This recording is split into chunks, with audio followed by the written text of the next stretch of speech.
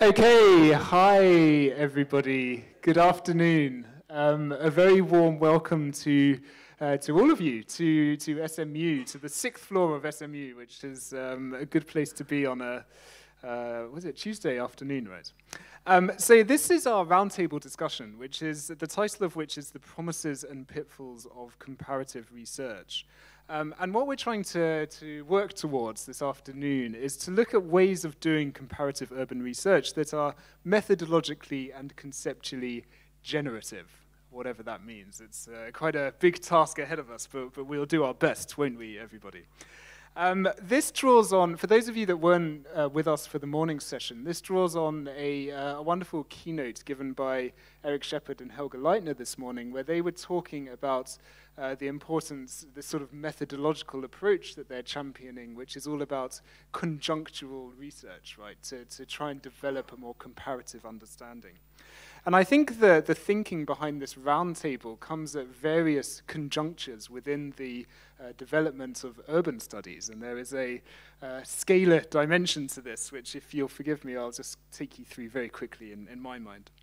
The first, at the biggest, sort of most macro level, there have been a lot of calls recently within urban studies to try and work towards a more global urban studies, and that's to decenter the Anglo-American Academy, to think about what urban studies from different parts of the world, from different cities, might look like.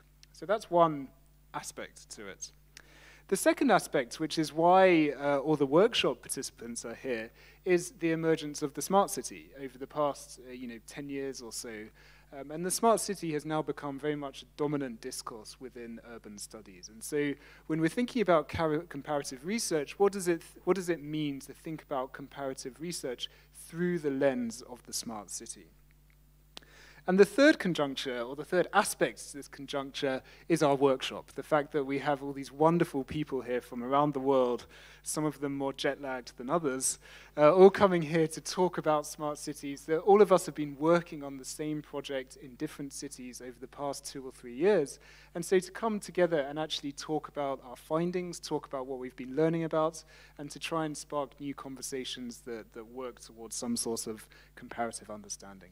Okay, so that's the kind of framing of this roundtable, what we're trying to achieve this afternoon, which is, again, I'll repeat, comparative urban research that's methodologically and conceptually generative.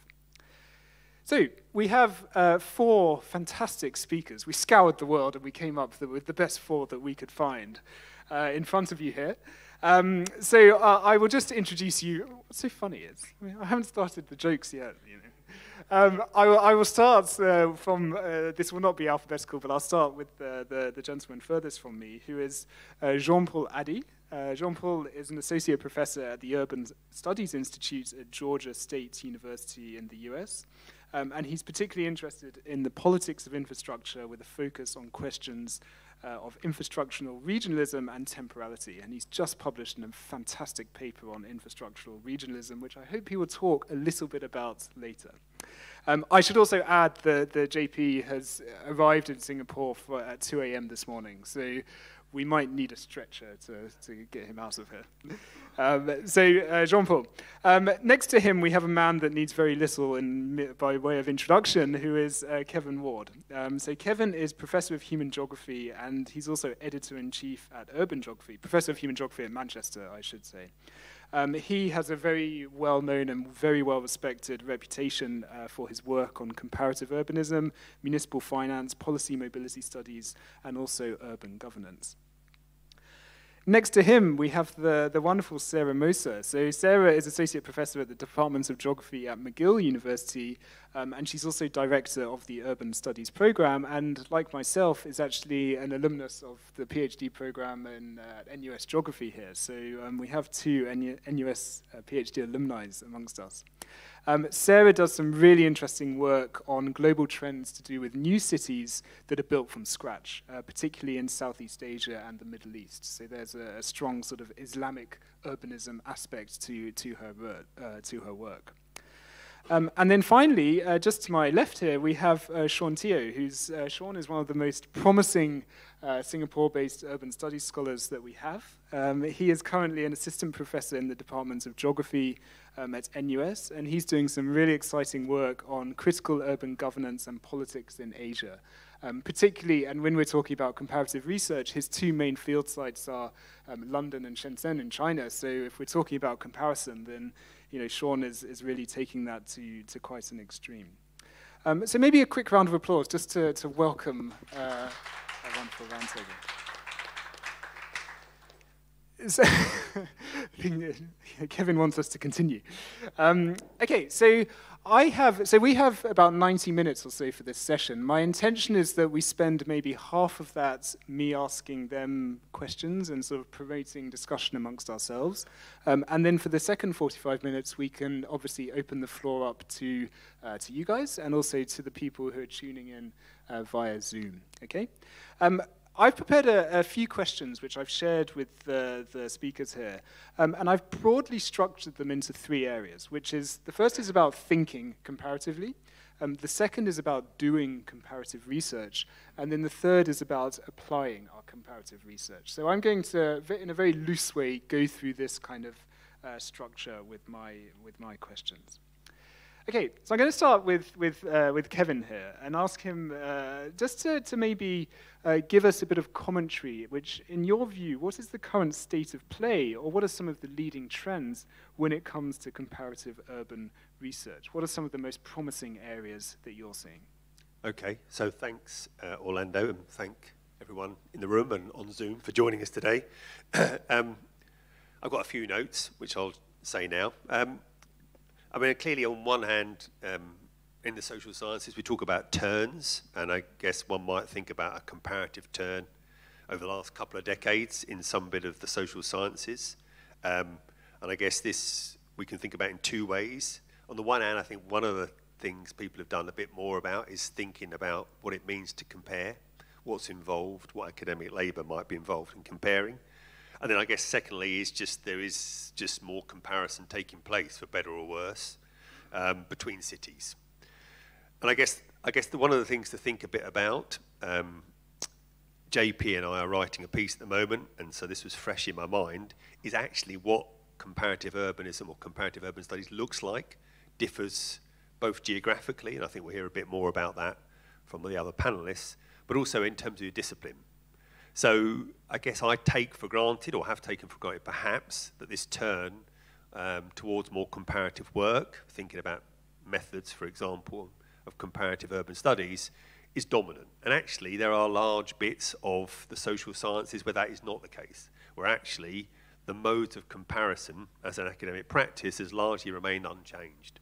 And if you don't believe me, look in some of the urban journals where actually some of the ways in which cities are chosen to be compared, and then the kinds of methodologies, I mean the link between concept and theories and methods, is exactly the same as you might have seen in the 70s and 80s and 90s. And I'm not saying that's a good or a bad thing, I just think sometimes I have, and others maybe in bits of geography and planning, have taken for granted this renewed interest and challenging about what constitutes comparative urban studies is everywhere, and it's not.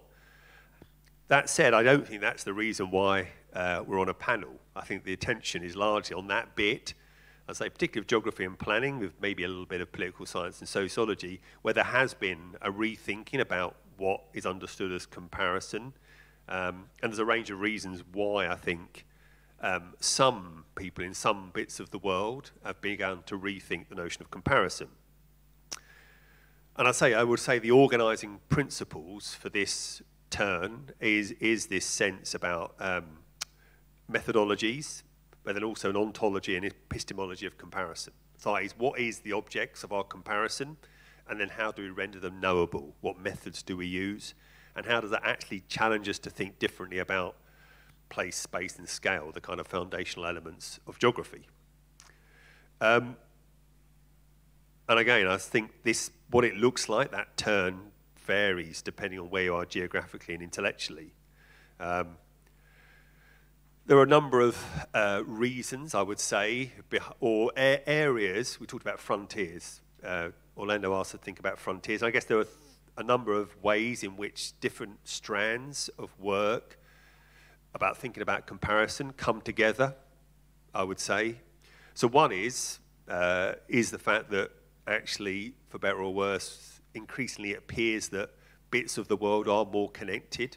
So the notion of actually existing interurban comparisons or exchange or learning or interurban referencing. So this notion about a kind of extrospective rather than introspective mode of policy making, and the notion of what Jane M. Jacobs talked about, repeated instances. So smart cities might be one example of that, where it appears like in more and more of the world, we see similar things being named. So this idea that actually people who make policy in one way or another in different areas of policy making are themselves performing various forms of comparisons. So that's one trend, I would say, that people have been writing about and are interested, that gets people to think differently about comparison. A second strand of work is one on kind of urban policy mobility studies and the kind of digital and material informational infrastructures that people have written about, that again gets geographers and planners and others thinking about comparison. And I guess the third is this de- and recentering of academic knowledge, or the domesticating and provincialising of urban theories. And I guess that last strand is one which is both bigger than comparison. It involves a kind of rethinking about all kinds of things in the world, but it's smaller than it's only part of this broader conversation about comparison. And I guess the thing that strikes me when I sort of look across the piece around comparison is actually there's very little consensus. I'm not saying this is a good or a bad thing, but there's very little consensus intellectually about what the future of comparative urban studies might be. And as I say, I'm not saying that's a good or a bad thing. It's not like we all appear when you read the different interventions that there's moving towards some future that's set out there. And actually the more comparison, whether it's any of those three strands or other kinds of work that seems to be published, the less agreement, the less commensurability there seems to be about different theoretical positions. And again, when you get to the age I'm at, it does feel like some of these conversations are ones that have been had before and may well be had again, and that might be very good reasons for having those conversations at regular intervals. So I guess what my general view is that what we've been seeing, I would say, is a set of unruly conversations and dialogues. And I guess I don't see any, so one of the frontiers is I don't see any rush to render them more orderly. I think celebrating the unruliness of engagement around what it means to compare, whether some cities are beyond compare, I think is a moot point. Yeah, I think there are a number of tenets out there in the wider field about seeking to manage the way in which future comparisons might be performed. And I guess my own position is actually I think it's quite healthy to have those unruly comparisons done. I also think that this idea of frontiers, clearly a geographical frontier, is about more unruly comparisons between different types of cities. So this notion of global urban studies, that's actually a shorthand. We don't really, when people say global urban studies or global urbanism, they don't really mean that. What they mean is there are bits of the world that traditionally have not been taken seriously as locations for theory building, and we need then to build them into the equation about thinking about the future of urban studies. So this is not about adding things in, it's not about either empirical or, in the words of Ananya Roy, citational alibis. It's actually saying, for example, in the work I've been doing in Cincinnati, what would it look like to start with a theory about accumulation from dispossession generated out of theory cities of the global south, African cities, and how would that allow us to understand what's going on in Cincinnati, rather than starting with, not that there's anything wrong with starting with Harvey or one of the kind of well-known theories of accumulation, for example. And it seems to me that's one of the challenges that's not just about broadening the empirical palette, but it's a challenge to people like me who is probably never going to work out of the small number of cities I work in, but can I also rethink my own position in theorising from and using theories that generate elsewhere? I guess the final point I would make, which is where my own interests have emerged over the last 10 years or so, in terms of thinking about manoeuvres is I still happen to think that this notion of relational comparison is a useful foil for me thinking about the work I do in my own cities and how that allows us to understand past, presents and futures as relationally constituted. And I think that's important because it gets us away from thinking about the kind of linear mode through which cities grow, as if there's a kind of predisposed future that comes from a particular city's past, and actually opening up the messiness of how cities get to where they are, that brings in the sprawling sets of connections and relationships. And that's partly around absences as well as presences.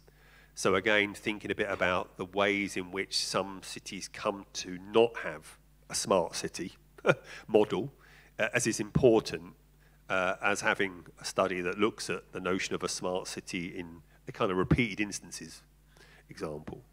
And I think as part of that kind of relational comparison, thinking a bit about functional and formal equivalence, which is a kind of term that was used back in the 70s, is still important. So, there are two ways of research. There are a number of different strategies that people use in the kind of work I do around governance and financing. And one of them is to do the kind of formal equivalence, which is basically to look at something named the same thing in multiple locations, which is great, but it kind of it means you actually lose sight of the kind of relationships that lead to the production of something called the innovative or the smart city.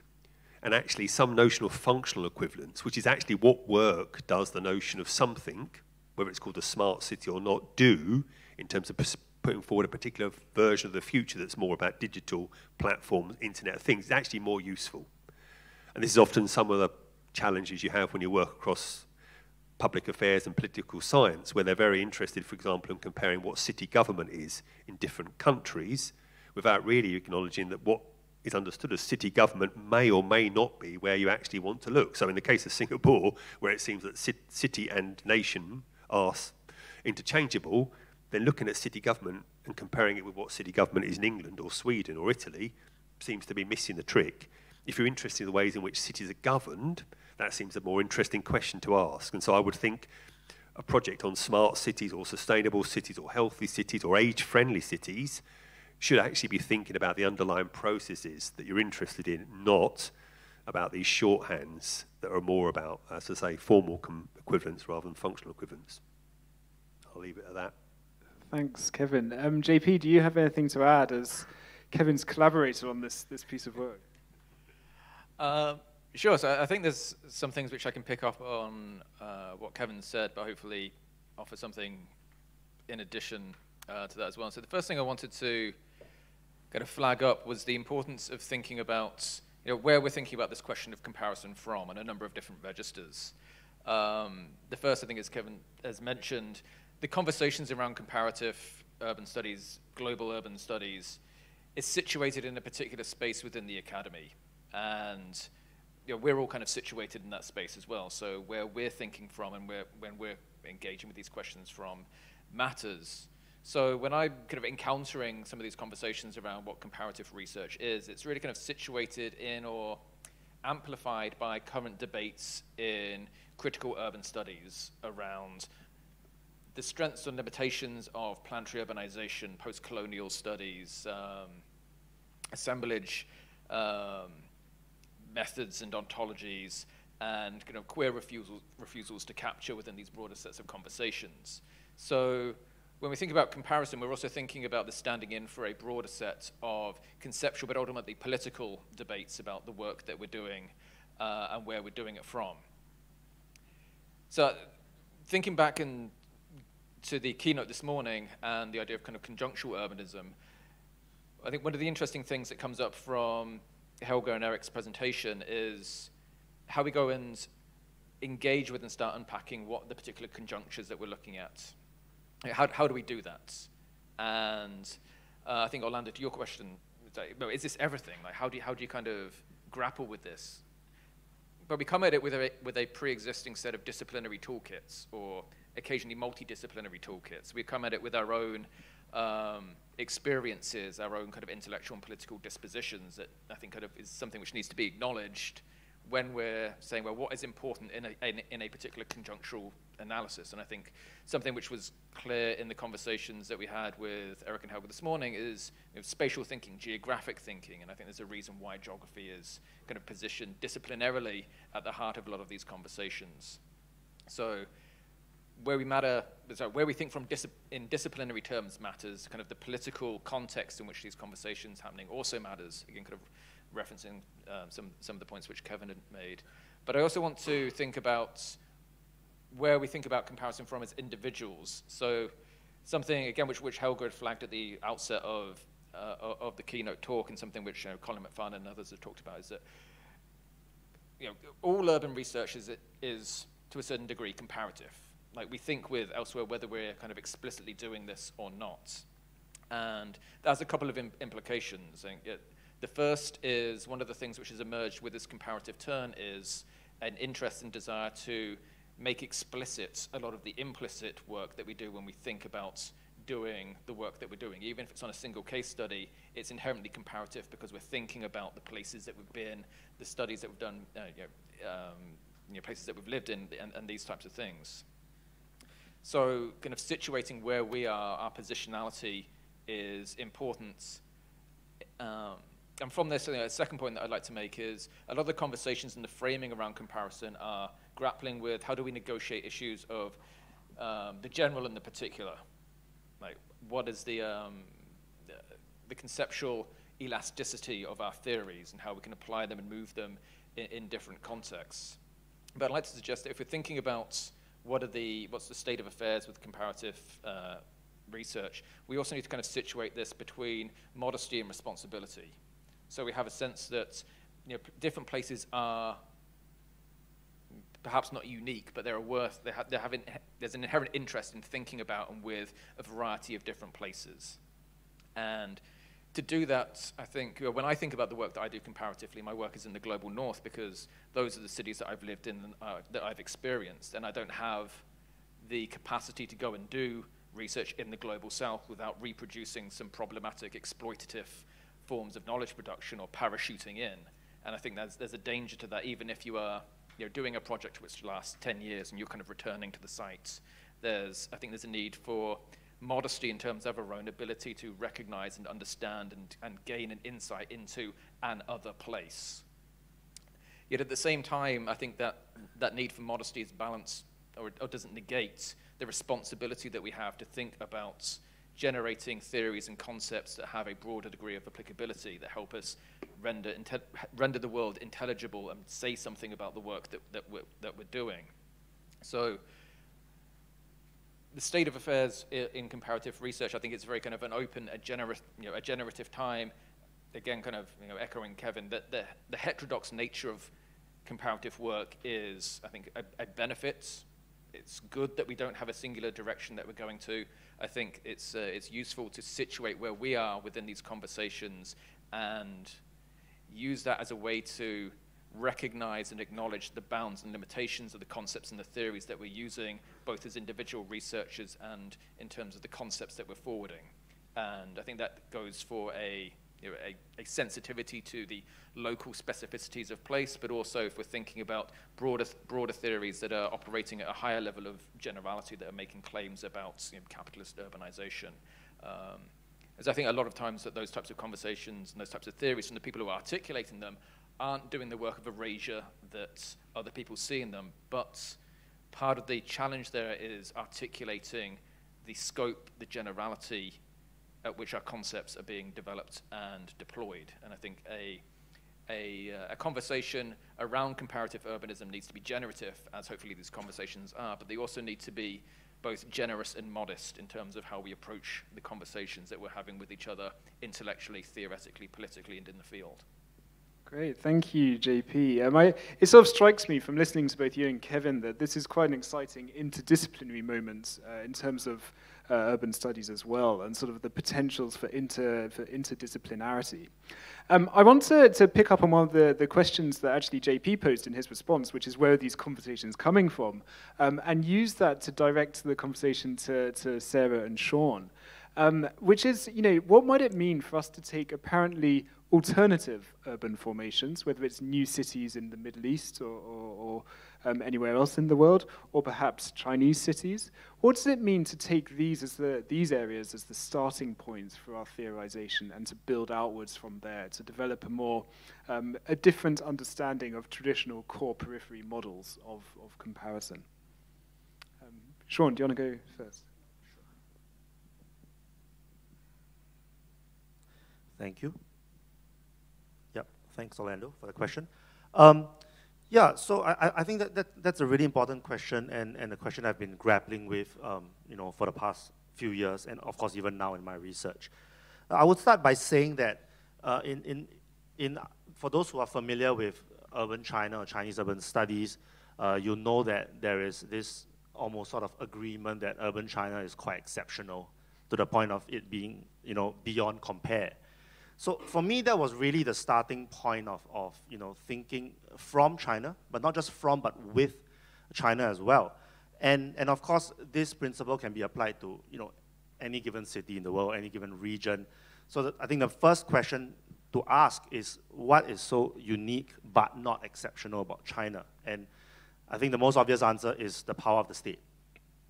Right, but I think rather than just saying the power of the state, we need to be more specific about it. So in my own work, I realized that it's not just the power of the state per se, but it's the power of individual officials, right, in the municipality or whether in the district government or different scales of government. So for me, the starting point was really thinking about to what extent could individual officials in China that constitutes the so-called power of the state, right, be relevant for more socially engaged or socially progressive forms of transformation. As we all know, China is in a moment whereby, President Xi Jinping is now trying to advocate for people-oriented urbanization. So what does that mean, really? Right, so I think that was the starting point of my research and the first big question I wanted to ask. And where is the comparative moment then? So this is interesting because when I was in Shenzhen doing that pilot field research, I was also based in UCL in London, right? And reading the papers every day and reading stuff about London and austerity and all these kinds of things, it gave me the idea that the local authority was quite powerless, victims of austerity, couldn't do much in terms of community-led housing, which I was interested in. But I didn't really believe that narrative so much, right? So my work in Shenzhen really helped me to see the power of individuals and how especially they negotiated with certain segments of society. So in China, municipal officials often have very close informal links with public intellectuals who are architects, academics, who are all very interested in advocating for the marginalized. And in my case, I was studying urban villages, right, informal settlements that house, a majority of Shenzhen's migrants. So I was really interested in this question, right? So rather than taking, neoliberalism or austerity or localism as this starting, stricturing theoretical framework to think about state-society relations, I saw in Shenzhen, and not even in China, because people would argue that this Shenzhen moment was quite unique, exceptional as well, right? I took the case in Shenzhen as a starting point rather than China's model of authoritarianism or state entrepreneurialism, as a kind of a guiding principle for me to think about things in London as well. And that really helped me to see how even in London, right, and this was in Lewisham in Southeast London where I studied, and Lewisham was interesting because Lewisham Council became the first council in London to successfully create a pilot model for affordable community-led housing, which did, to some extent, influence the development of the sector in London as well as in the UK more generally. So I think this short example is a really good example of how, rather than starting from the usual suspects of the global north, where I was based, and where I was being fed with messages of the inability of the local authority to affect anything, and local authorities just being middle people for austerity, passing on cuts to the community. I was able to, from my research in Shenzhen, be more explicit in trying to tease out how local authority officials had some power, however residual they were, to work within the systems and the planning institutions in London to effect some kind of change. And that was, kind of largely influenced and inspired by my work in Shenzhen. Yeah, thank you. Okay, my voice isn't that great, but I think I'm understandable. I do work on new master plan cities. There are about 160 in over 45 or 50 countries right now, so it's a global trend just in the last 20 years. So it's really rich, fertile ground for making interesting comparisons. It's sort of really inherently comparative. And they're almost all based in the global south or emerging economies or whatever we want to call them. Korea is one example of a more, wealthy nation that's building new cities. But the rest are in Africa, Southeast Asia, Latin America, etc. And so I guess I come at this looking at sort of the particularities of this phenomenon versus the broad trends. And for me, Europe, I don't look at Europe. Europe is sort of this area at the edge of Africa and Asia that I've heard about, but I don't know anything about. And the US is even more distant, although I'm based in Canada. So all my work is really looking at sort of circulations between the Gulf, between East Asia, between Southeast Asia and Africa. So I guess I'm driven by sort of some key questions in my little field, my little subfield that I can speak to. And so I'll just run through some of these that are maybe directions for future research, but also questions I'm interested in right now. So why is this moment such a fertile ground for new city ideas and schemes? What domestic and global forces have aligned to make the creation of new cities so seductive? And who are the actors facilitating the creation of new cities? Both domestic and foreign, both public and private, and what are the kinds of geopolitics that result? So one quick example is the Korea Land and Housing Corporation, or LH.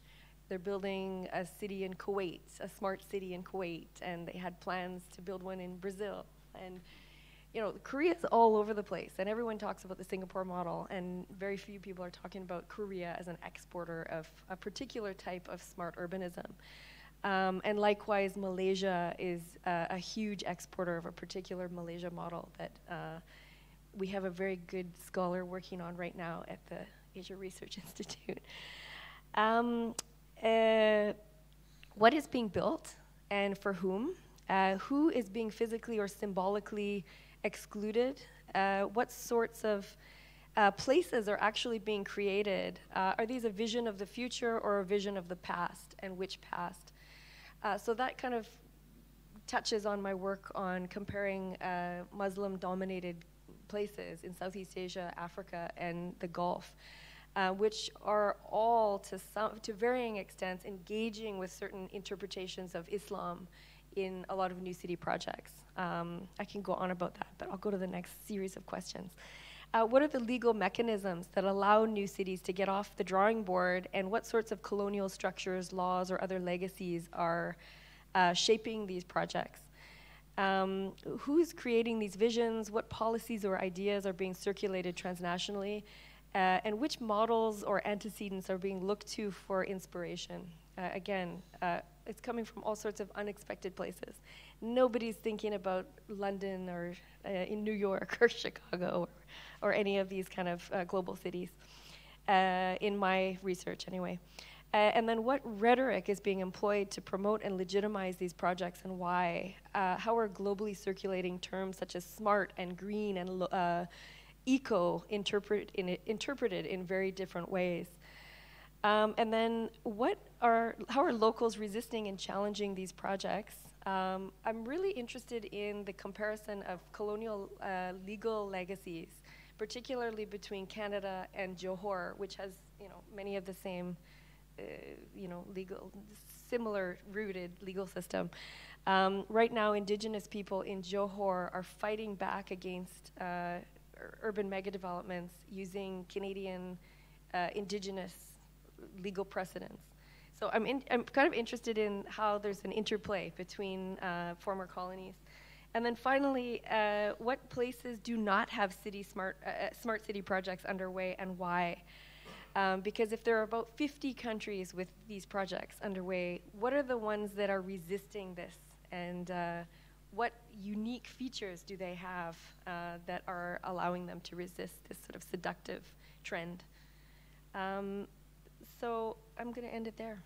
Great, thank you, Sarah. So actually building on the idea of new cities where there's an assumption of emptiness before, which is obviously problematic, but it's also quite an interesting starting point. I want to talk a little bit about genealogy and the sort of bring this into conversation with why we're all here during this workshop, which is to talk about smart cities. And obviously the idea of a smart city has a certain marks a certain point in time, and there's obviously cities before smart cities, but then there is some sort of change that needs to be affected in order for a city to become smart in various ways. So I guess, to phrase this as a question, the question is, what is the role or importance of comparative urban research in an era of smart cities? And maybe I can direct that to JP, because I think you've got some interesting things to say about this idea of genealogy and time and things like that.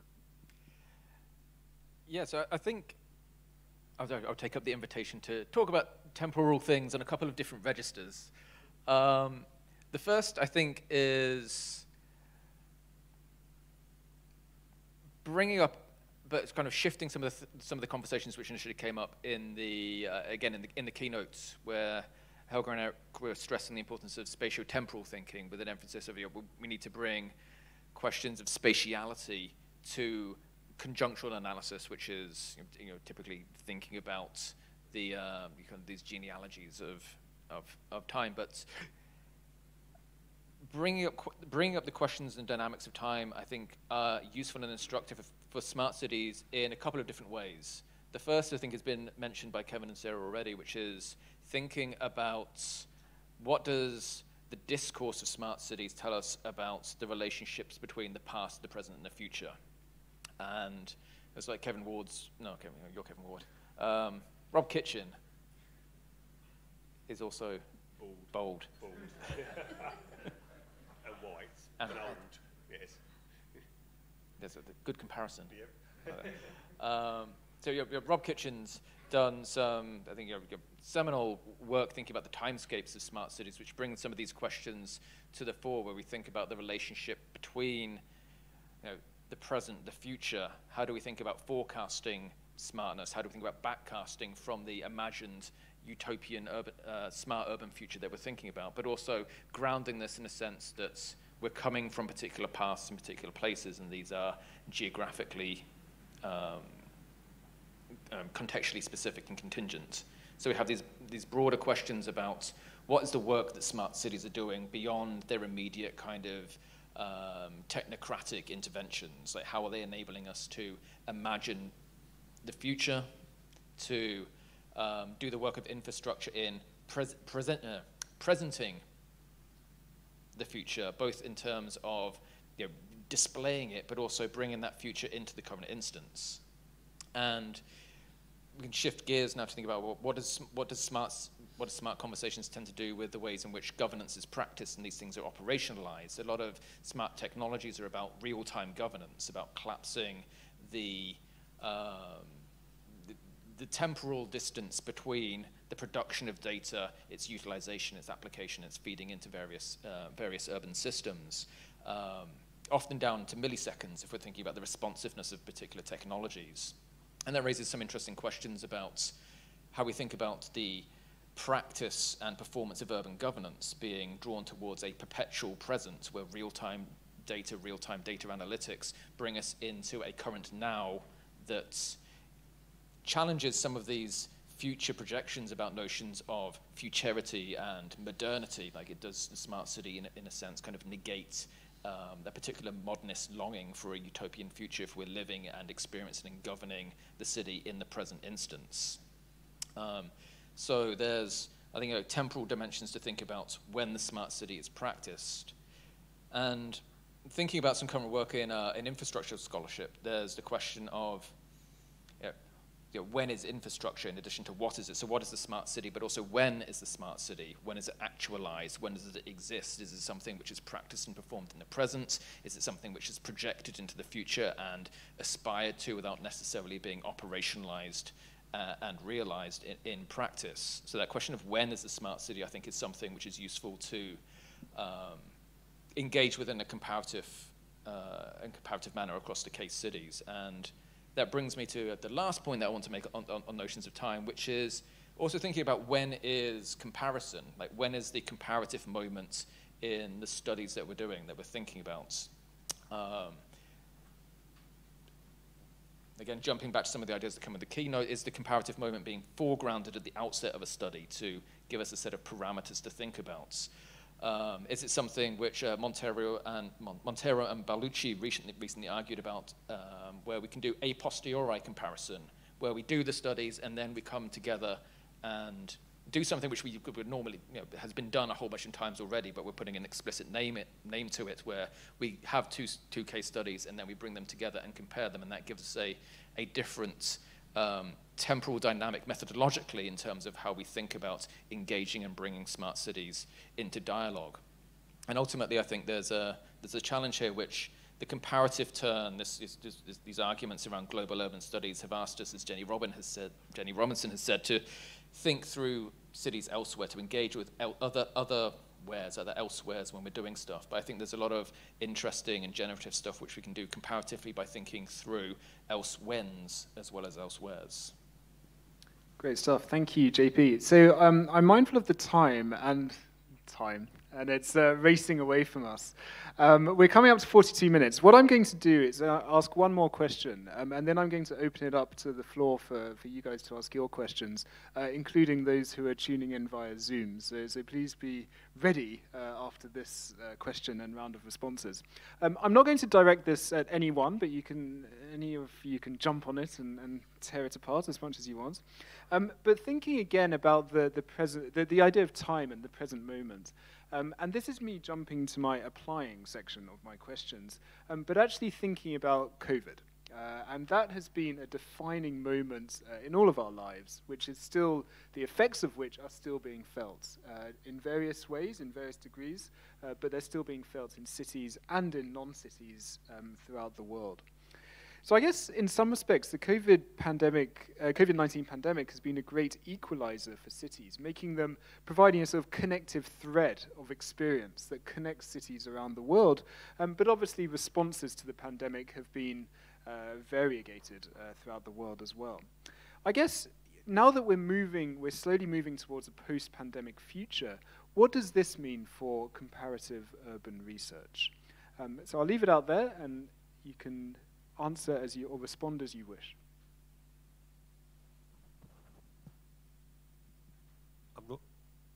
I'm not sure. I guess my initial response when I saw the question, or when you prompted me, is it seems to me it's the great unequalizer, and intra and interurban differences, inequalities along all kinds of vectors have been revealed, if they weren't already there. And I guess that then asks questions of us in terms of the ethics and responsibility about doing comparisons. I think that was always the case, but it's just become a bit more pronounced, or we've been reminded of it, because, the kind of consequences of COVID, again, COVID past, COVID presents, and COVID futures, there's no kind of past COVID. It will remain present. It's I guess it's prefiguring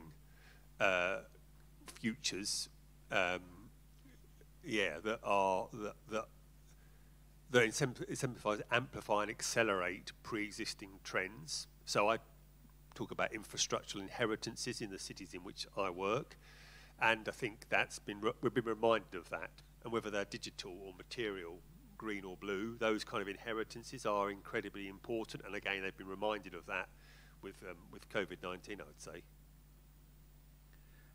Thanks, Kevin. Sean, maybe I can push you to say something, maybe from a personal research perspective, because obviously Sean works on China, and he was just telling me earlier that he can't go to China, right? So maybe you can just comment, personally on how it's.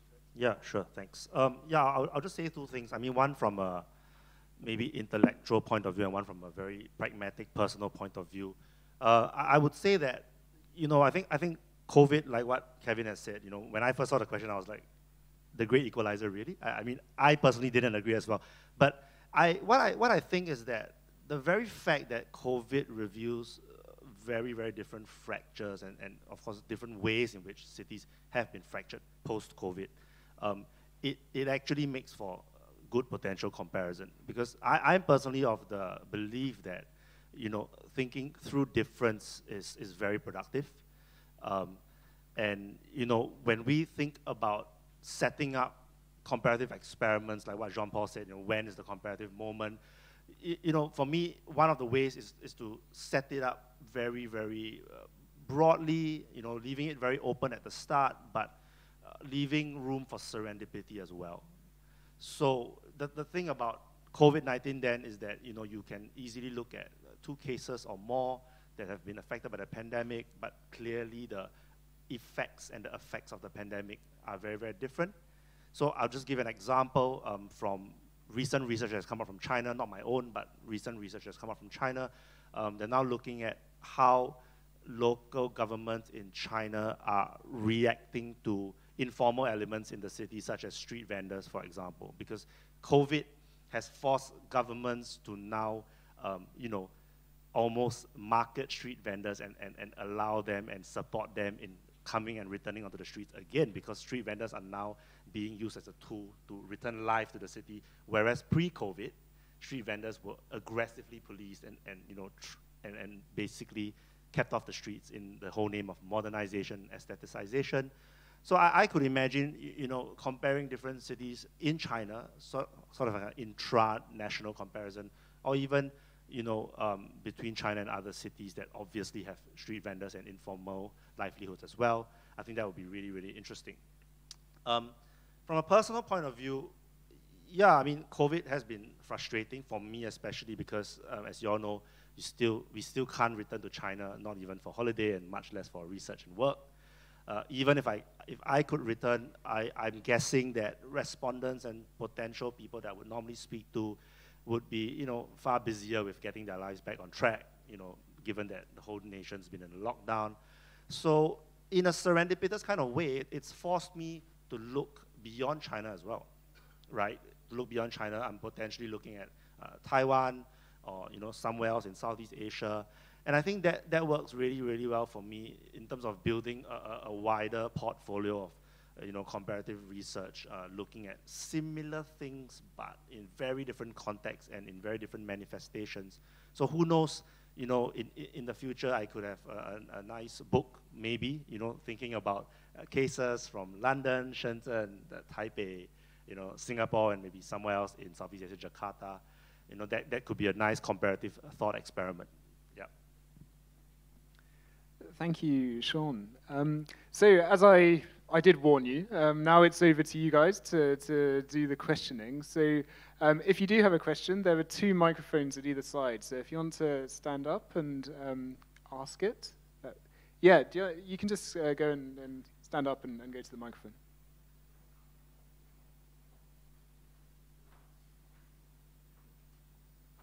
Thank you very much for the wonderful talk. It'd be great. Sorry, if you could just introduce yourself as well. Sure, that'd be great. Sure. My name is Yong Zhang. I'm a PhD student of Kevin Ward when I was in Manchester, but now I'm lecturing at the Yale US in Urban Studies. Thank you very much for the wonderful talk. I have a question for mainly Kevin, but of course to all the other dear guests here.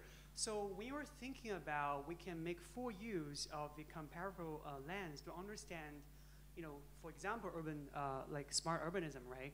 You mentioned specifically, like we can understand why For example, like smart urbanism didn't take place in some certain cities or, you know, in some certain areas. So can we really use like comparative urbanism to understand something that hasn't happened? Like, what are you trying to say? Are you alerting to something like intentional omission, or it's unintentional result? I was trying to understand that part. Thank you.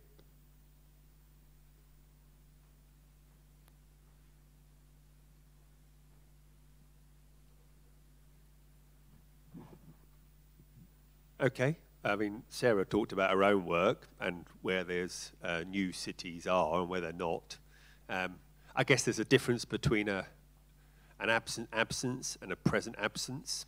And actually, some of those things are not knowable in advance about where something's been discussed and doesn't exist. So you talk about maybe a smart city and the consequent, I mean, so JP talked about the work that smart cities does. It's a bit like bidding for a sporting event or a cultural event. It does work even if it never materialises, for example. And that's certainly the case in my own city of Manchester. So those places around the world that are bidding for World Cups or Olympics, again, maybe the end game is not to have one. It never materialises. You're not going to compare what an Olympic project might look like in 4 cities, but the work that it does locally. So again, in my own work, issues around financing, some of that's about disciplining people locally, subjects, when you're thinking about municipal finance. So I do think, although I don't think it's easy, sometimes actually thinking about those absences. And actually, often they are intertwined with presences when you're comparing. And so the example of smart cities is partly around the benefits. I think there are benefits about that kind of equivalence, where you're comparing a smart city in one city with something that's been labelled by people as smart city in another. But there's also something to be said by the kind of work that calling something a smart city does, standing in for a broader set of changes in service delivery or digital platforms or dashboards or Internet of Things or sensors. Whether there's actually something ever called the smart city in a city, it's a moot point on one level. Actually getting into why those things have been produced seems to be quite interesting. Oh, hello. Sorry, some people have joined me behind, so. Actually, Kevin, on that note, we do have a question from one of the people behind us on the attending via Zoom.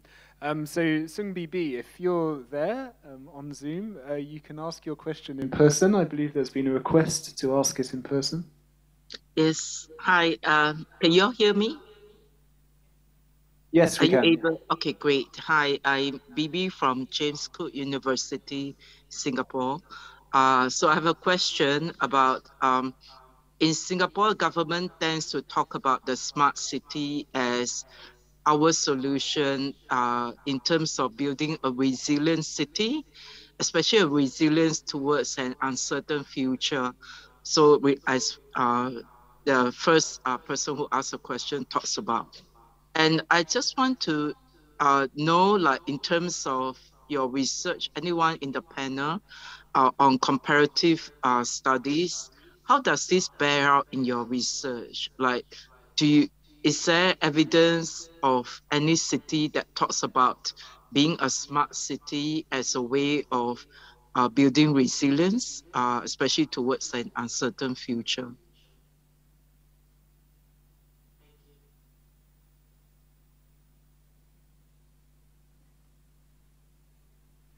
JP.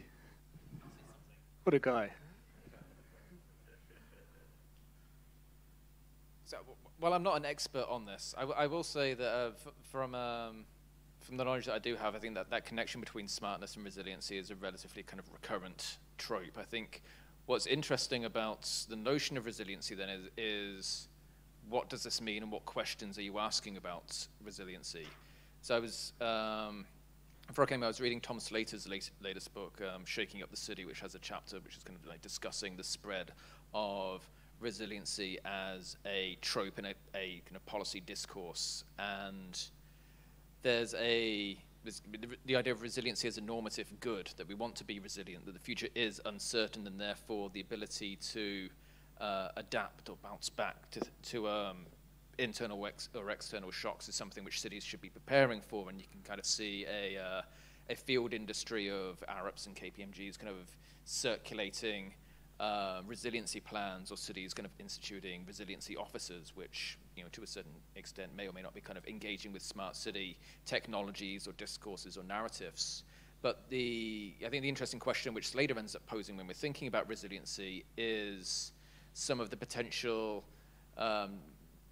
negative consequences of this type of discursive framing, where if you are resilient, people can do things to you. Like, you can take on greater forms of inequity because you are resilient. You can put yourself under additional stresses because you have the resiliency to understand and accommodate this type of thing. And I think, thinking about Slater's example, he talks about Glasgow, where they've put a whole bunch of money into developing a resiliency plan, but the plan itself says, hey, the people in the east end of Glasgow are resilient because they've gone and survived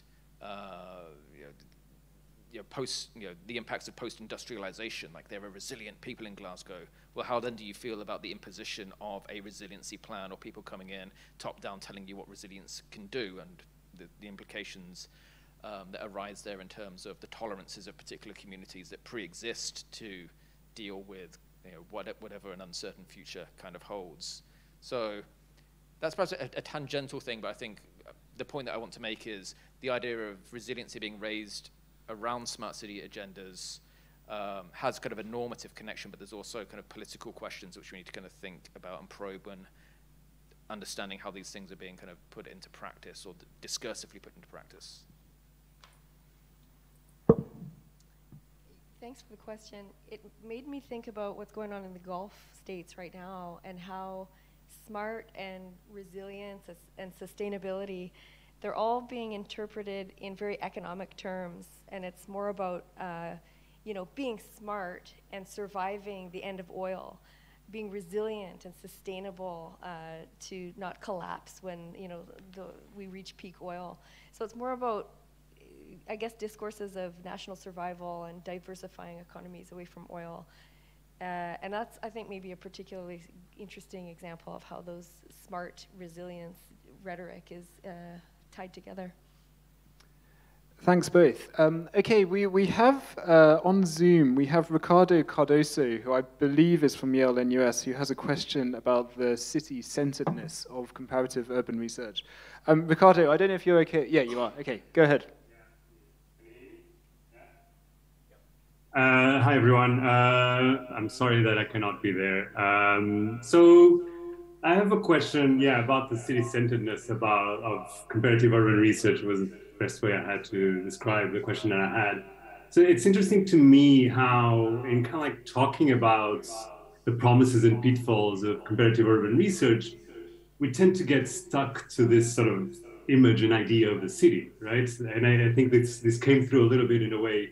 Everyone talked about their problems and their questions in the beginning. Global urban studies is about including these neglected cities in the infrastructure of theorizing. It's about generating concepts from the experiences of cities that are off the map. So the question that I have actually is about sort of like the processes that actually connect cities. And of course, there's comparative urban research that also thinks about this.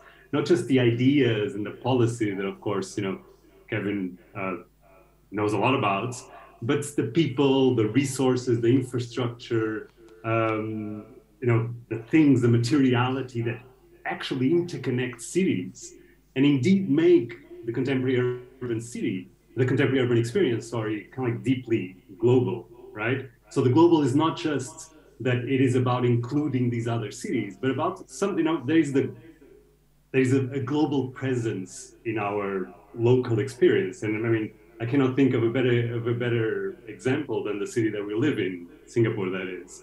So I guess my question is, for anyone that wants to answer or think about this, is whether we are stuck with the language of planetary urbanization to think about these type of processes, or if comparative urban research can play a role here that goes beyond sort of like that, what sometimes I find rather limiting ways of thinking about the urban from sort of like a planetary urbanization perspective. That was the question. Thanks, Ricardo. Anybody want to jump in?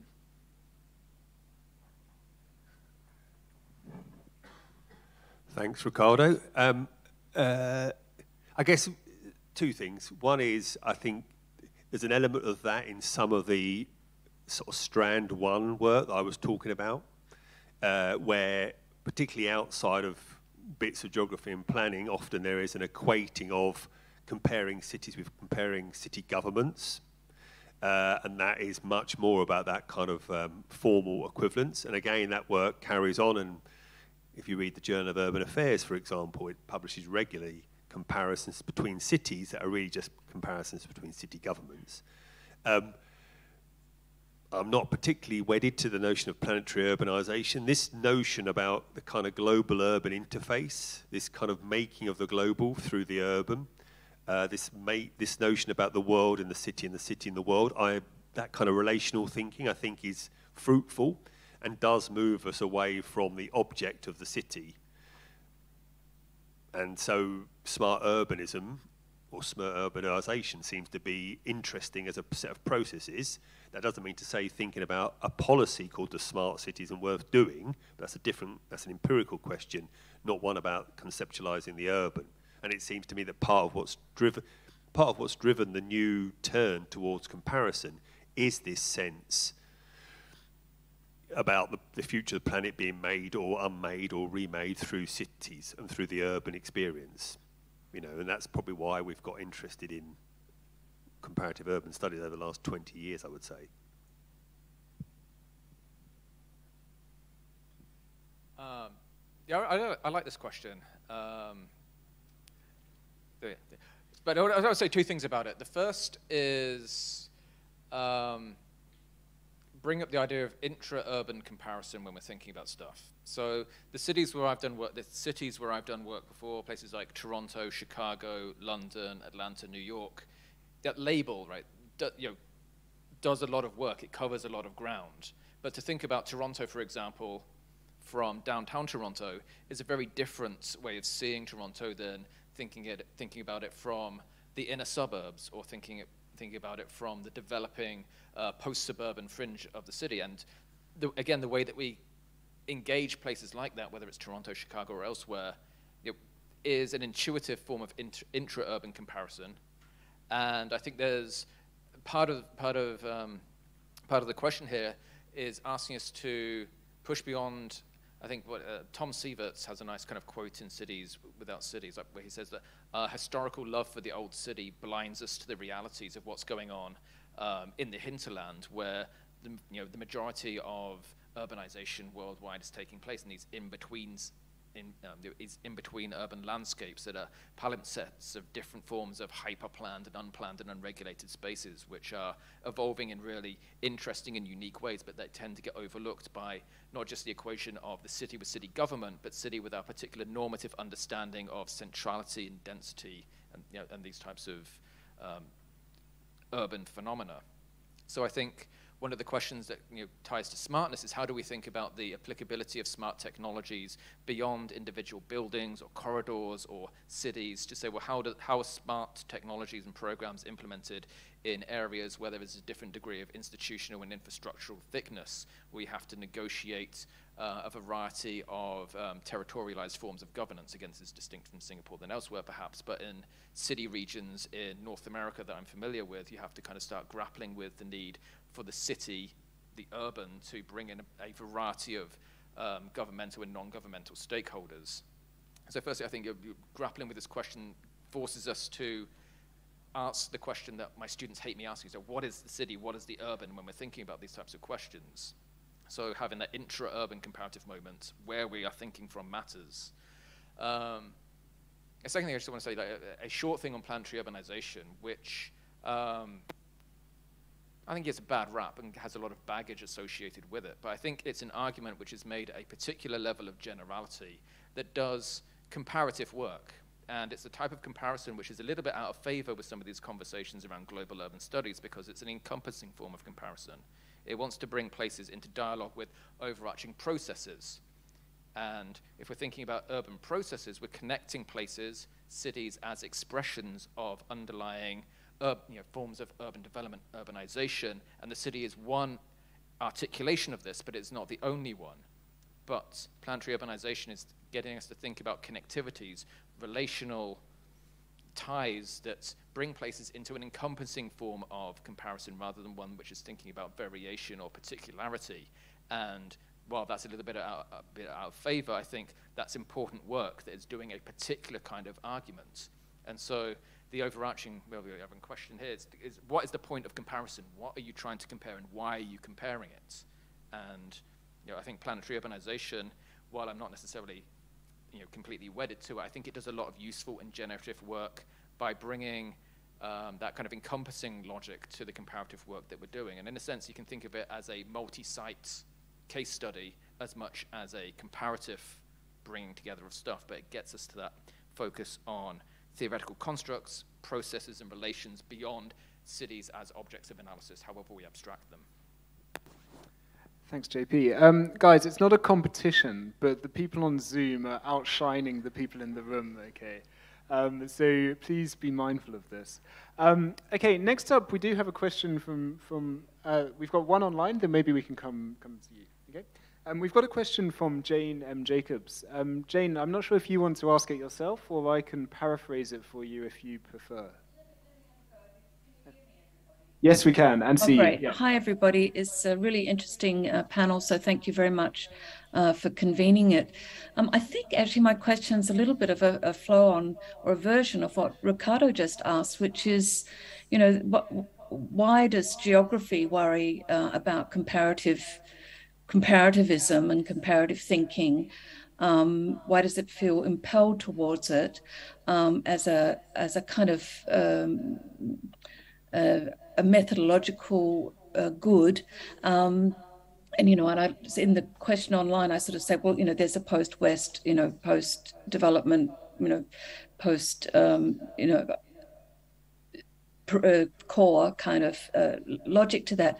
But I wonder whether it relates a little bit to our case study methodology, the dominance of that within our work, and even within the work we do when we talk about comparative thinking and think about it critically, we don't really engage with much faith, for example, with work that uses methodologies of indices, the variables, and yet we use variables. We've been talking about variables all the time. So we sort of imagine that the indices work, where you might compare indices across various sites, as somehow complicit with the wrong kind of global thinking. Whereas I just wonder whether we need to become, I'm just wondering whether there's a relationship between our case study approach and whether if we were just a little bit more methodologically diverse, we could be reframing this comparative question. We might even not be so bothered by that comparative question. And I think it relates a little bit to the relationality that Ricardo's question sort of flushed out a little bit through the answers of JP and others. Thanks, Jane. When I summarized that question in my notes, I put, why jog obsessed? So why are we so obsessed with comparison? Do you guys want to have a stab at it, or shall we have bring in one more question from the floor, and then maybe we can answer both of them or address both of them at the same time? Yeah? So do you want to come up and... Hi, thank you so much for this discussion. It was really interesting. My name is Jong Hak. I'm a PhD student at NUS, working with Sean and Tim. So I have actually two questions that might sound naive. The first question is that I wanted to ask how important the narrative of global north and south when it comes to conducting this kind of knowledge production in comparative urbanism. I know that this is like one of the major endeavors for the academic decolonization and all, but especially when it comes to conducting like comparative urbanism, when it comes to like smart urbanism, basically smart cities. The concept of smartness it's been so extensively produced all over the world to the extent that it's not really, I don't know, congregated or explicit to certain regions.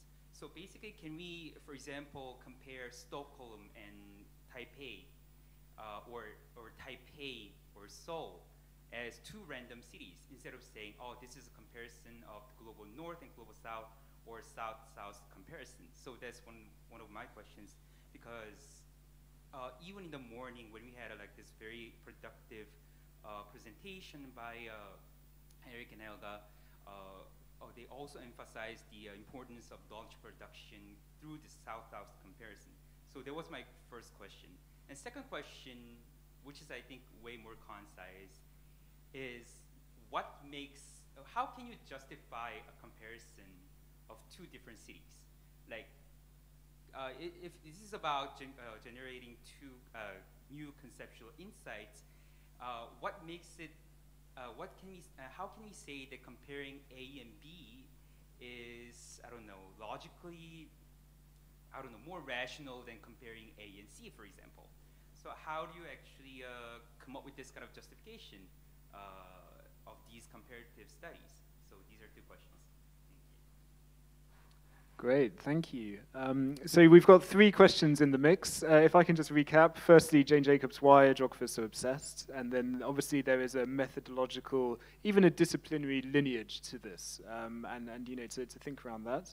And then Zhonghan's 2 questions. One about the importance of the global north, and then the second about justification of the selection of cities for comparison.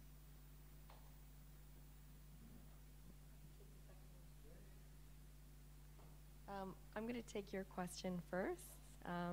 It was really interesting. I don't like using these terms, global north and global south. It's shorthand. It's very messy. So I take the point. I'm trying to figure out other terms to use. There's a very nice book published last year by Garth Myers, who's a prof at Trinity College in Connecticut. And he argued in the book, he laid out 7 case studies arguing that the global south is everywhere. What we think of as the global south exists in every global north city. So he compared aspects of Hartford to, you know, Zanzibar and I don't know, I can't remember the other case studies. But it really made me think, there are examples in the so-called global north in my own country, especially now that I'm starting to look at indigenous issues and land grabbing and for smart city projects. I think there are definitely parallels. And like what I alluded to earlier about the indigenous issues in Canada and in Johor, there's definitely interesting parallels. We have our own failed smart city project in Canada that I think is kind of interesting to potentially compare with other smart cities. I guess we have robust public discourse and I don't know, democracy that fended it off, but we were very, very close to having a Google subsidiary create a smart city on the edge of Toronto. So I think your point's well taken, lots to think about. Yeah, I'll just follow up on Sarah's points. Yeah, I mean, personally, for me, I think comparative urbanism in geography, you know, emerged partially out of the post-colonial urbanism tradition, where, of course, scholars like Jenny Robinson, as well as Ananya Roy, Colin McFarlane, you know, have been quite influential in helping us understand it from that point of view. So there is a certain sense whereby people might say that, oh, you know, comparative urbanism is one way in which we're trying to equalize, you know, the north-south divide or the northern bias in geography in general. Personally, I think that's important, but personally, from my own work, I'm trying to move beyond that. I'm trying to see, you know, whether comparative urbanism can move beyond just a unidirectional corrective, and whether we can, you know, basically create conversations between cases or processes, both in the global north and south. I'm reminded of a really nice paper by John May and his colleagues in 2012. I think it was titled "Keeping London Global," where he showed a more ordinary side to London. So London, for so long, you know, being thought of as the heartland of, you know, urban theory or global theory, you know, there is an ordinary side to London as well. So I think once we peel back these statuses from cities, which of course exist and still are influential in how we theorize and understand cities, I think then, you know, every other city can then be an ordinary city, right, to use Jennifer Robinson's parlance in helping us build comparison, right? So it doesn't necessarily have to be a south-south comparison or a south to north, you know, reverse direction. Of course, those things all matter and they're good, but I think more broadly, we can open up comparative urbanism to just being beyond a post-colonial urbanism project per se. And I think I just want to quickly answer Chong Hak's second question as well, is how do we justify comparative urbanism? I think a lot of it is very personal. Just as you do single case study research, like Jane mentioned, every single scholar has his or her own personal agendas when doing single case study research. When you're doing comparative research, I think you have your own personal agendas as well. For example, if you are doing South-South research, it could be a deliberate attempt to circumvent the North in the production of urban theory, right? If, in my case, I'm deliberately going back and forth between the North and South, it could be my attempt to try to move beyond that unidirectional corrective. So I think there are many ways to justify it, but the two general ways in which the literature has done it is to justify it based on repeated instances, like Kevin mentioned, so in a genetic form of comparison, or in my own work, a more generative form whereby we justify comparing different cases based on their shared features, such as their collaborative urban experiments, such as their mega urban projects, because these features are features of the urban and they're found anywhere, notwithstanding global north, south, east, or west in that sense. Yeah. Go for it, JP. I would have touched on it probably all of the questions, but I think firstly, to Jane's question about why geographers are interested in comparison, I think it goes with the territory. Like geographers are interested in space and place. So the smart city doesn't happen on the head of a pin. It occurs in different places, and the fact that you can look at them spatially is intrinsically interesting. And I think if you have a geographic imaginary, that kind of comes with the territory, which perhaps is maybe that's dodging the question or putting a bit of essentialism in terms of how we think about things geographically. But I also want to, as is my want at the moment, bring a quick kind of question of temporality in here to take seriously some of, I think some of what Jane was suggesting in terms of expanding our comparative toolkits. And on one hand, I think I was refamiliarizing myself with Gillian Hart's relational comparative approach on the way in, and it's something which resonates with me a lot because it uses my favorite book, which is Bertil Ohlmann's Dance of Dialectic, to think about, actually looking around, stepping back, projecting forward, which is at a temporal moment, and I think that's something which is useful to operationalize, again, the type of conjunctural analysis that we're thinking about. But I've also been thinking recently about Lefebvre's rhythm analysis, and a slightly different approach to repetition than kind of seeing repeated instances occurring kind of geographically, especially with smart technologies. The idea that we have repetition as a recurring event which produces difference by the fact that something happens after another. So a bus comes and another bus comes, but the second bus is different because it exists in relation to the first, and that's how we kind of produce difference through time. So in our kind of looking back and projecting forward, that notion of repetition, repeated instances in place, even if it's ostensibly the same thing happening again, is an interesting way to think about the generation, the evolution of things in space and in time. We can also think about this in terms of policy cycles, seasonal cycles, questions of the day and the night in the smart city. So again, kind of pushing to that else whens as well as where on a variety of different scales, from diurnal things to seasonal. And that brings us to kind of a broad sense of temporal progression, which is periodization. So going to the question about COVID and post-COVID, well, how do we know we are in a post-COVID era? 2 years down the line, it might just end up being a blip, like the global financial crisis, where in a lot of instances, like thinking about what's happening at my university, they're doing their best to make our experience of educational academic life exist as if COVID never happened. It's like, get back to what you were doing before, ignore, no masking, get back in the classroom. Zoom exists in the background as kind of a fail-safe if you can't kind of do something but post your lectures online. But that question of periodization is one of abstraction, and how do you draw that kind of delineation between what's pre and what's post-COVID? Like, does it make sense to have that kind of analytical distinction? And if we think about the process of periodization, that enables us to have another kind of comparative vector between what happens before and what happens after, and how do we approach the distinction of continuities and ruptures both within and between cases. Fantastic. Kevin, anything to add, or you're going to sit this one out? sensible.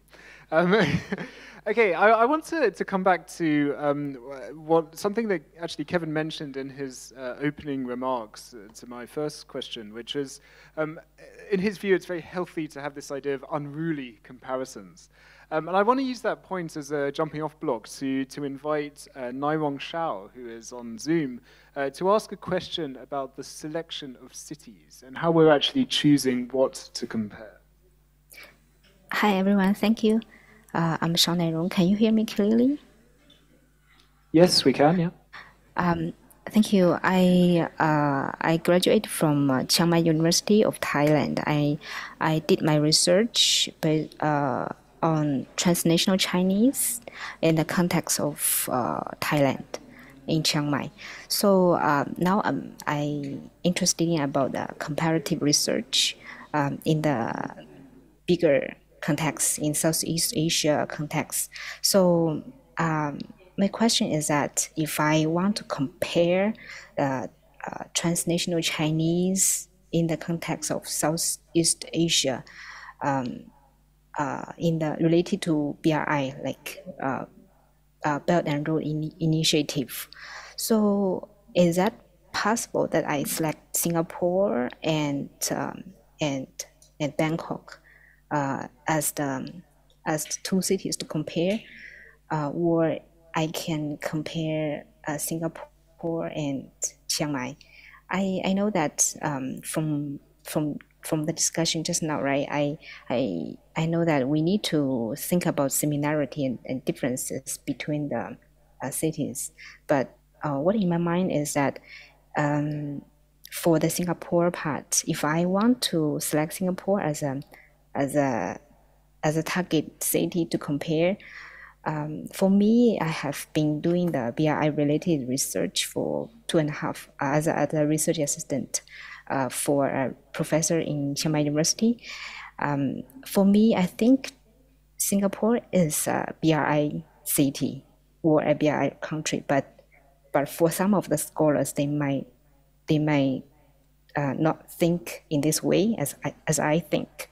So, but for Thailand, in Thailand's part, I'm not sure if I can compare Bangkok as the capital city compare with Singapore, or I can select Chiang Mai as the maybe second tier city of Thailand compare with Singapore. So my question is that I don't know what is the criteria to select. For me, I select those cities, but I don't know if my criteria is reach the standard. do you get it? Yep, that's great. Thank you. Any more? So I think we've got about 6 or so minutes left on the clock. So are there any more questions from the room that you'd desperately like to ask before we finish? No? Tim, go for it. Yeah.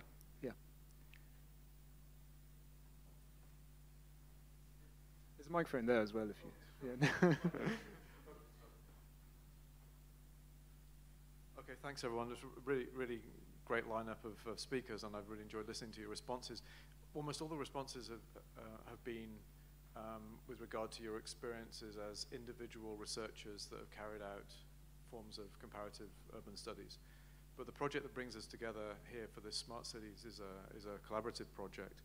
And so perhaps just as a final thing to reflect on, I'm sure we'll have other chances to talk about this, but do any of you have any experiences to share about the pitfalls and promises of doing comparative research collaboratively, rather than just as a lone researcher looking at more than one site, whether that be a city or some other unit of time or space? Thanks, Tim. So 2 questions. One about the selection of sites of comparison and different tiers of cities within a country and how you compare those with other cities. And then Tim's question about the actual promises and pitfalls of comparative research, which I think sort of feeds into a question that I wanted to end with, which I'll just put in there into the mix, which is, fundamentally, what does good comparative research look like? And what sort of outcomes does it lead to?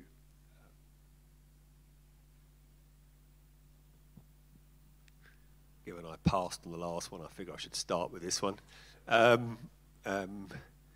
So to the first question on Zoom, I guess I would, and this also echoes Jane M. Jacobs' question of what is it a case study of? And so there are vectors of similarity and difference. And so looking at BRI in different places, locations, cities, if that's your objective analysis, that would lead you to make some decisions. If your comparison is of something else that happens to be related to BRI and its relationships, that would be a different set of comparisons. So in a sense, I think it's being clear about what it is you think your case study, because Jane talked about case studies, stands in for. And it's always about a shorthand, whether it's a policy, a neighbourhood, a community, or something called a city. So I guess that would, that's just a weak way of saying actually you need to think carefully about what are you thinking about a case study of before you select what your case studies are.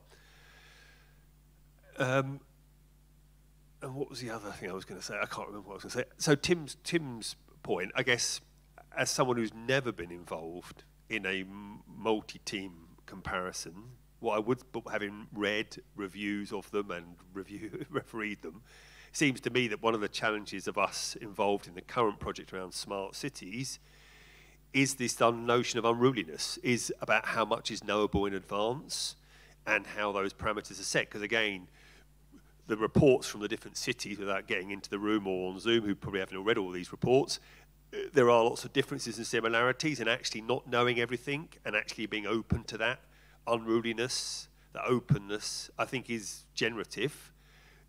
But then that comes back to what it is you're comparing and having some kind of sense about what that might mean. And that's what I mean about the difference between something called a smart city and something, or resilient city, or an age-friendly city, or the endless city, in fact, and actually what you're looking to do. Because in a sense, those terms really just stand in for a set of relationships and conjunctures and connections. And that seems to me the more interesting thing to compare. Partly because they then bring into comparison times and spaces between those locations.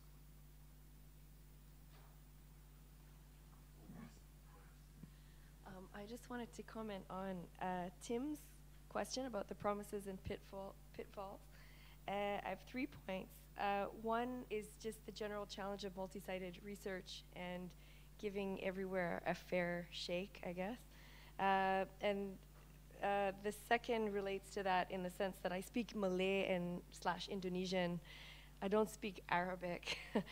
And so I think the potential that I see in my own work is to collaborate with people who speak multiple languages and can get at individual projects from multiple directions. So for example, I've worked on Forest City, which is a Chinese development. I don't speak Mandarin. And my Indonesian and Malay is pretty useless because all the workers are from Bangladesh and the management's from China and the private security force is from Nepal, et cetera, et cetera. So there's huge scope for really interesting combinations of people who speak different languages. And then the final point is finding locals to partner with has been really hard in the work that I do because no one wants to write critically about a lot of these projects that are, the pet projects of authoritarian states. So particularly in the Gulf, but also in Johor, people are very cautious. So that's sort of a challenge, ongoing challenge. Sean, you've got 1 minute. Yep, I'll just do it really quickly. I'll actually address your question. What makes good comparative research? I'll say 2 points. The first is that good comparative research creates concepts that add nuance or goes above and beyond what we already have. So we shouldn't be comparing for the sake of comparing just because it's sexy, just because it's nice to jump on the bandwagon, right? So we need to make sure that good concepts come out. And the second thing, which is really, really important for me personally, is that good comparative urbanism must demonstrate a positive link between the method and the outcome. Right, we've been sitting here today talking about comparative urbanism, but we haven't actually talked about how to do comparative urbanism. So to me, that is something that I'm still looking at as a researcher, even when I was a student, which is, literally what are the steps to take, what can we take, and of course, a lot of it is the unruliness that Kevin was talking about, but I think a lot of it is also about creating a particular system where, you know, it can help you actually operationalize the comparative research. Thank you. Thanks a lot, Sean. Okay, so we're officially out of time. Everybody, please join me in thanking our 4 wonderful panelists for sharing their thoughts. Yeah, I hope you enjoyed it as much as I did, and you know, let's look forward to continuing the conversations over the next couple of days. Thank you.